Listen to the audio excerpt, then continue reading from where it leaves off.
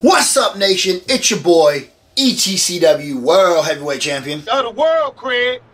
Shit, not just the city, the world. The Jersey Jackass, B to the C. Hit me up on all social media at RealJackassBC, RealJackassBC. Don't forget to follow Cinelinx at Cinelinx. We're back again for another movie review. This time we're checking out Gemini Man. Why is it so hard for you to kill this man?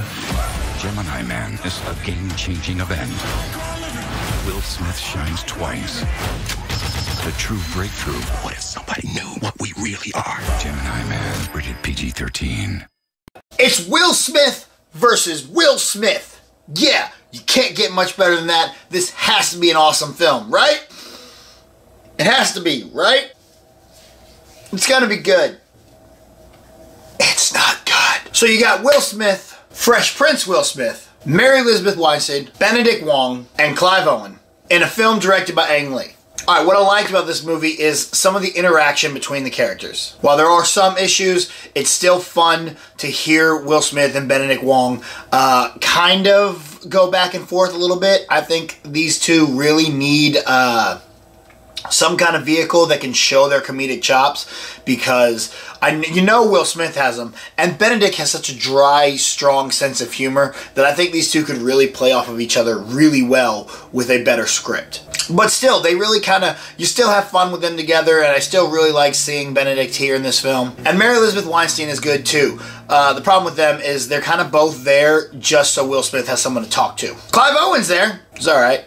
Some of the action scenes were really cool. Like, there were some real cool fight scenes that happened. I kind of enjoyed them. A lot of the CGI is good. It's a very pretty film. It's kind of cool to see a lot of this on the big screen. Might be really cool when you get it in 4K. That's about it. The film is really jumbled, and it's kind of slow and boring, and nothing really happens. The plot is very basic. An agent is trying to retire, and the agency he worked for is now sending another agent after him. The twist on this one is it happens to be a clone of him that they're sending after him. It becomes really predictable, and nothing really happens. A lot of it's just kind of standing around, waiting, and moving to another city. And while I said the CGI is good, there are some times that it doesn't work just right. Apparently they did not use the actual de-aging technology on Will Smith. They used more motion capture instead of the technology that is made to do this. You know, the stuff like Marvel does, you know, when Marvel de-aged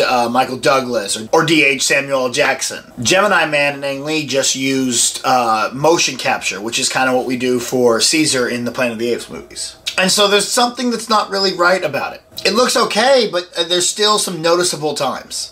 There's also a good little spot when they're fighting, and it really feels like Blade or the first Spider-Man when they're moving, and you can tell like that's not how a human moves. That's kind of weird. Your eye just kind of catches that kind of stuff. And the stand-in for Will Smith, when they're not using the technology, like there's a scene where the two Wills are like hugging each other, and you can definitely tell the body double is not Will Smith at all. All right, I got nothing else for you. Let's go ahead and score it.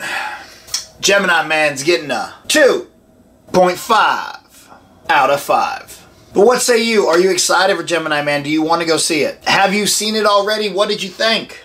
Personally, I was really hoping for a Bad Boys type of film. Some fun with this crazy premise. I thought maybe we'd get some kind of Bad Boys fun action. Is that what you thought? Comment down below. Hit that little subscribe button. Click the bell so you can get notifications when all of our videos go up. Give this one a thumbs up and share it with your friends.